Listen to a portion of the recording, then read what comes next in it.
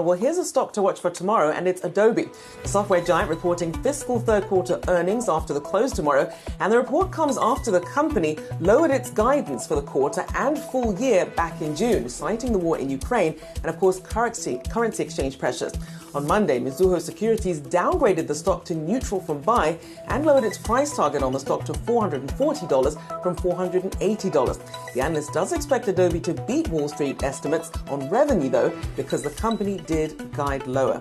Doing well, though, at least for today.